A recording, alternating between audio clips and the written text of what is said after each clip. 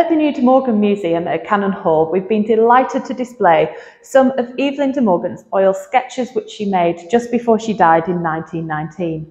When you come and visit, you'll notice they're a lot smaller in scale than some of the more large-scale, impressive oil paintings she made when she was younger.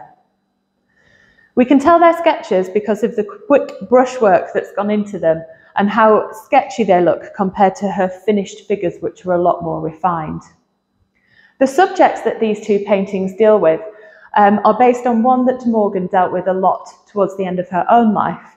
In 1917, she'd lost her own husband, William De Morgan, and around that time, it was the time of the First World War, which of course allowed people to see grief and death and mourning on a much larger scale than they had before. What she does here is show us her own spiritualist view of a very hopeful outlook on death itself. De Morgan was a spiritualist, and she believed that spirits of the dead could be contacted after the death of the body. Here we see the allegorical figure of night crouching down as the moon emerges, but we have triumphant figures of day bursting forward from a sunburst. This reminds us that all life is cyclical, and just as day turns into night, life turns into death and back into eternal life.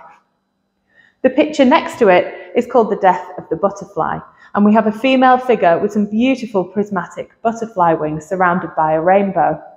As we know, the butterfly comes into existence after a transformation from a caterpillar through the chrysalis phase with what's known as metamorphosis.